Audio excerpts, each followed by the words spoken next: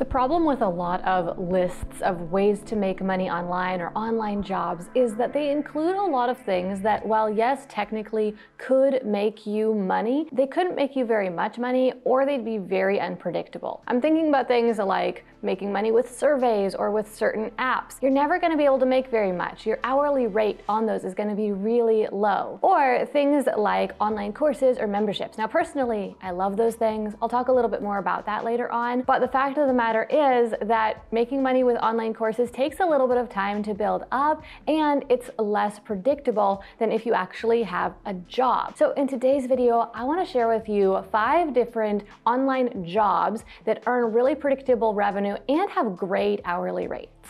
These are jobs that you can easily get hired for within just the next few weeks, and as soon as you start working, you're going to start earning money. Furthermore, each of these jobs has a lot of opportunity for advancement, career advancement. You can easily promote yourself or get promoted with each of these jobs to earn a whole lot more per hour. And so we're also going to look at some of those career advancement opportunities and how exactly you could get those promotions. Online gig number 1 is a virtual assistant. You've probably heard of this one. A virtual assistant is just someone who does basic admin work for an online business. So they might be doing things like answering emails or making small website updates, creating content. They're kind of the jack of all trades when it comes to online business support person. These days, virtual assistant rates start at about $20 USD, with your average virtual assistant earning about $30 per hour. If you want to advance your career as a virtual assistant, you have a few different options. One of them, I'll call this level 2, is to become a tech VA. And so this is a virtual assistant who specializes in technical work. For example, they might choose to specialize in email marketing software. And so they have more advanced knowledge there, so they're able to charge a higher rate. Or you might choose to specialize in website updates and website maintenance. And you can also charge higher rates for that. If you are a more specialized tech VA, you can expect to earn anywhere between about $35 to $60 per hour. And then one final way you can upgrade your career as a virtual assistant, I'll call this level 3, is to become an online business manager. So an online business manager, also sometimes called an OBM, is someone who is in a more managerial role in an online business. They are overseeing projects, they're making sure that things happen on time, they're helping to manage the team of people who are working in the business. They might be corresponding with contractors or other management things like that. So in this management role, you can expect to earn anywhere between about $40 to $100 an hour. And something that's cool about the online business manager opportunity is that most online business managers sell a package for their service. So they're essentially on salary. So for example, I have an online business manager who works for me. Her name is Courtney, and I pay her a monthly salary for her to do about 20 hours per week of work for me. However, she doesn't have to do 20 hours per week. She just has to get the job done well. And so if she works faster, then she can work less. Or if she figures out ways to delegate tasks or to streamline things, she can work less and still earn the same amount of money. So if you work smart as an OBM, you have the potential to have a great monthly income because you'll be able to handle a few clients at one time. Job number 2 is marketing assistant. Now, this also could be considered another level of being a virtual assistant because really it's just a more specialized type of virtual assistant. But here as a marketing assistant, you will focus on helping an online business with their digital marketing. So this could involve writing content for social media or scheduling posts on social media, creating content for ads, managing paid ads, managing sponsorships, or anything related to creating and managing content. As a more specialized virtual assistant, you can expect to earn somewhere between about $25 to $50 per hour as a marketing assistant. But if you want to step things up and earn a little bit more, then you could become a social media manager. So this is the next level of being a marketing assistant. Now you're managing at least one social media channel. You'll be responsible for planning and scheduling all the content on that platform, making sure that it gets published at the right time. You might also be creating it, or you might be overseeing people who create it. Now you're in more of that management type role, and you'll be earning a bit more. Your average social media manager can expect to earn in the range of about $40 to $65 per hour these days. Now, before I get to the level 3 version of being a marketing assistant, I want to take just a moment to talk about the fact that the rates that I'm talking about for these jobs might seem a little unrealistic to you. They might seem higher than you would expect. And I want to talk about exactly why that is, because this is not just me being optimistic or trying to paint a cheery picture of these different positions. These are the real rates that I pay people to do these jobs for me, and my online business peers are paying as well. Now, the reason that these rates might seem a bit high to you is because you might be thinking of the rates that a normal W-2 type employee would earn for these different jobs. But that's not quite what I'm talking about here. When I say online gigs, I'm talking about jobs where you can work for yourself, you can be an independent contractor or a sole proprietor or a freelancer. And when you're working for yourself, you typically earn more per hour. And that's because when you're working for yourself, you face some additional expenses. And the person who is hiring you faces lower expenses, and I'll talk about that in just a moment, so they're willing to pay a slightly higher hourly rate, and you need to charge a slightly higher hourly rate for this to all make sense. So I'm talking about expenses like taxes. The government makes employers pay half of their employees' employment taxes to spread out the pain and reduce public outcry. But when you work for yourself, there's no one to share the burden of those taxes with, and so you bear the brunt of paying the full amount yourself. Aside from taxes, when you work for yourself, you also have to pay for all of the related business expenses that are required for you to be able to do your job.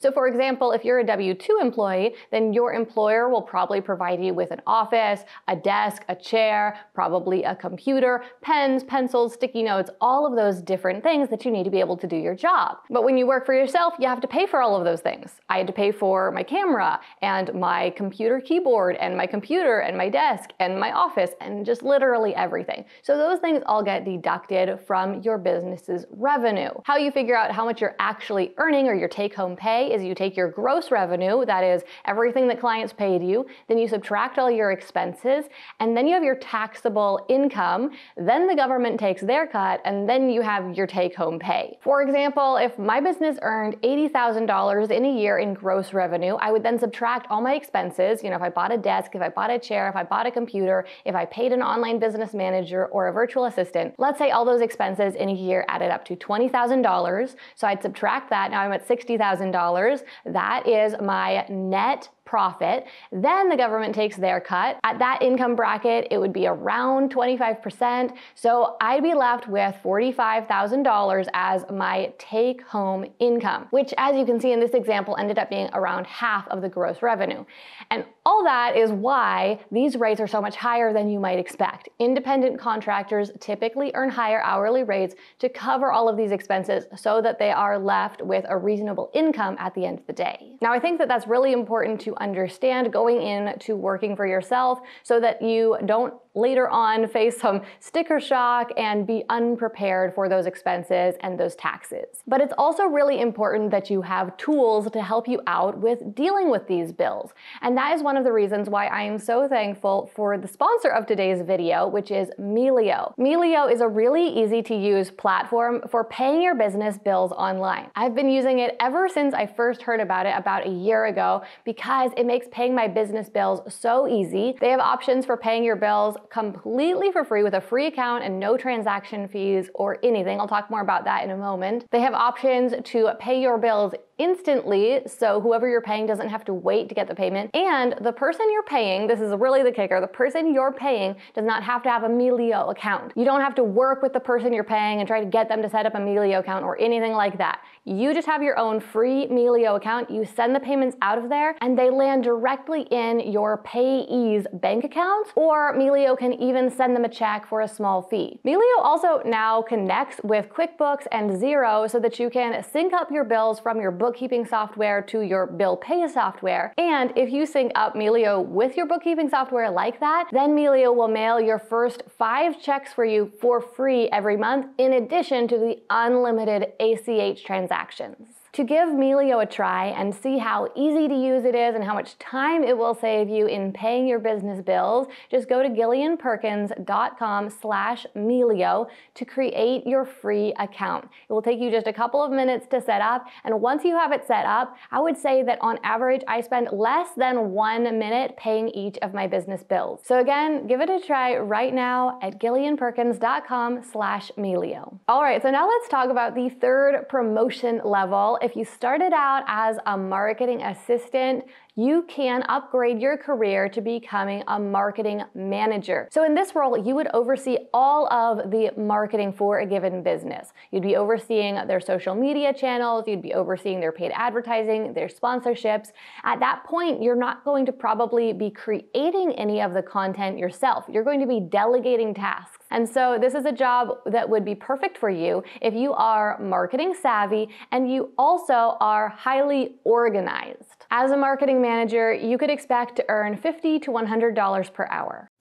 Online gig number 3 is a video editor. This is another pretty common one that you've probably heard of, but there is still so much space in this market. There is a ton of demand for video editors these days, with so many online businesses and individuals creating video content either just for YouTube for fun or to market their businesses. And they need good video editors. There are tons of video editors out there, but many of them aren't very skilled. So if you are willing to put in a little bit of time to learn how to edit videos well, then you can easily find some clients and get those clients to stick with you long term. As a beginner video editor, you can start at $15 to $20 an hour, but as soon as you are a bit more skilled and as you find more and more clients, you can expect to be earning more like $30 to $45 per hour. If you want to take your career as a video editor to the next level, then you can choose to specialize further. One way you could do this would be to become a YouTube Shorts editor.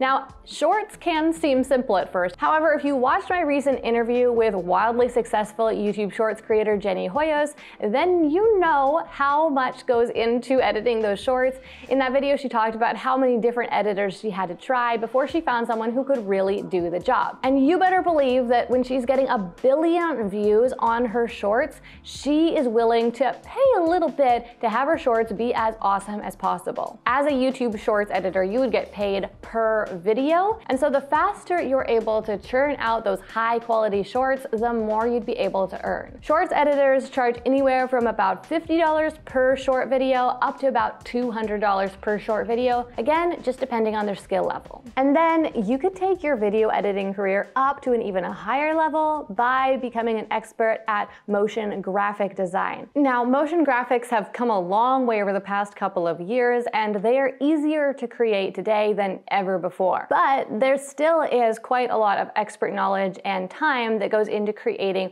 the most advanced motion graphics. And so if you love video editing, but you want to specialize even further, then you could look at this career option that generally is going to be earning you somewhere between $40 to $100 per hour. Online gig number 4 is podcast editor. So a podcast editor is kind of similar to a video editor, but of course they're only working with the audio. I would say that simple podcast editing is a bit simpler than simple video editing because for most podcasts, the host just wants the mistakes cut out and an intro and an outro added to their podcast episode. This is a skill set that you can learn in a matter of just a few weeks. However, if you take your skills up a level and you learn how to not only cut out mistakes from the audio, but actually engineer the audio, then you get to level 2 of this job, which is audio engineer. Now, not only are you cutting out those mistakes, but you are improving the quality of the audio. So you might be cutting out background noises, hums, distracting clicks, mouth noises, that sort of thing, as well as improving the overall tone of the audio. As an audio engineer, you can expect to earn somewhere between about $30 to $50 per hour. And then for an even higher level of this podcast editor career trajectory, you could become a podcast manager. So podcast manager can work on their own or they can run a podcast management agency. As a podcast manager, you would get the podcast edited, This could be something you do yourself, or you could delegate it to a podcast editor. You would be managing the show overall, making sure that there are episodes scheduled for each of the upcoming dates. You would be uploading those episodes to the podcast hosting service, and you'd be either writing the show notes for each episode or delegating that to a writer. You also might help the podcast host with managing and scheduling their guests. Most podcast managers charge either per episode or a flat monthly rate. I've seen rates in the realm of $100 to $300 per episode, or $1,000 to $4,000 per month. Now, something that's cool about this opportunity is that if you do all of the work yourself, meaning you are editing the podcast episodes, you are writing the show notes, then you can earn a pretty good hourly rate, because generally to manage one show, you're looking at about 15 to 20 hours of work per month. So you can earn about $2,000 per month for about 20 hours of work per month. So about $100 an hour. Or if you want to focus more on the management side of things and have a team of people under you who are actually doing the editing, doing the writing, even managing the guests, then you can do a lot less of the work and take on a lot more clients. You'll earn less per client, but it's a much more scalable business model. And finally, online gig number 5 is customer support assistant. Now, this is a job that pretty much anyone can do if you have basic communication skills and you can get things done by a deadline. Basically, all you need to do is answer emails for your client. So you'll log into their email account and you'll answer their emails. Now, of course, this comes with learning how to answer their emails, but that isn't really a specialized skill set because you're going to learn that for each individual client that you take on. You'll learn their business, you'll learn the answers to the questions, you'll learn how their programs or products work, and then you'll have that knowledge to be able to share with their customers. As a customer service assistant, you can expect to earn anywhere between about $15 to $30 per hour these days, which is a fine starting place. But you can upgrade from there. These days, many online business owners who sell courses or other educational products are hiring success coaches to work inside of their programs and help their clients and customers even more. Now, they call these success coaches different things, but the basic idea is the same. The coach is working with the students who are enrolled in the programs, is giving them accountability, is helping to answer their questions, maybe is reviewing material that the students create. As a success coach, you can expect to earn anywhere between about $30 an hour up to about $75 an hour. And that's a pretty big range. It really depends on the exact program that you are being a coach in. If it is a smaller, cheaper program, then they won't be paying the coaches as much. However, if it's a higher end program, then they'll be paying the coaches a bit more, and you'll be providing a higher level of service to those customers. And then a way you can potentially advance your career in customer service even further is to become a program manager.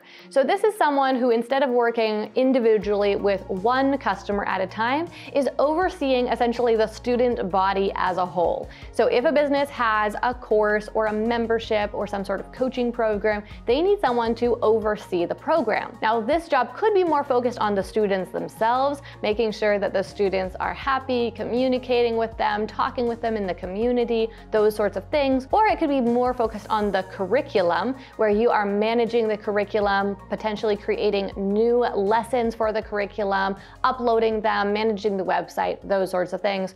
Or it could be a combination of the two. As an online program manager, you could expect to earn anywhere between about $40 up to $100 per hour. All of the gigs we talked about today are essentially jobs. You are trading your time for money, right? You're earning an hourly rate. And at the beginning, that's great because that means you're getting compensated for every hour you work. But long term, that's kind of not so great because it means you have to keep giving your hours to keep earning the dollars. Online courses, on the other hand, are a way to earn semi-passive income. You do some work upfront that you don't get paid for, but then once you've done the work, you've created something, you've created a course, you've created a marketing system that is going to continue to earn you money month after month, whether you're working or not. And that's what I love about this and why I wanted to do this from day one. I didn't want to have to show up at the office and work with customers or clients every single day, every single week. I wanted to be able to do a whole bunch of work when I felt like doing it when I was inspired, and then take time off to go on a vacation or just to spend more time with my family. If you're curious about how this whole online course thing works and how I actually sell the online courses, then I would love to share a free training with you that I put together a few weeks ago. It is a deep dive into my sales funnel process. So basically, I recorded a screen share video walking through the back end of every step of my sales funnel that sells my online course. In the videos, you'll see exactly how I get leads, you'll see the webinar that I use and how it's set up. I even walk you through step by step my webinar framework of like how I actually sell in the webinar. You'll see the exact emails I send to sell the course. And with those also, I break them down one by one so you can see exactly what the emails are, when I send them, and all of that. So if you've ever been curious about how exactly I sell my online courses and you want to see behind the scenes, then this training is for you. You can get it completely for free at gillianperkins.com/breakdown. I'll include the link below in the video description that they are making harder and harder to find, or again, you can find it at gillianperkins.com/breakdown. Now, as I mentioned, all of the jobs I was talking about in today's video are freelance jobs. So in order to get these jobs, what you need to do is you need to market yourself and get clients. Now, if you want to learn more about exactly how to do that, then check out this video right here where I break down a step-by-step process for marketing yourself and attracting clients as a freelancer.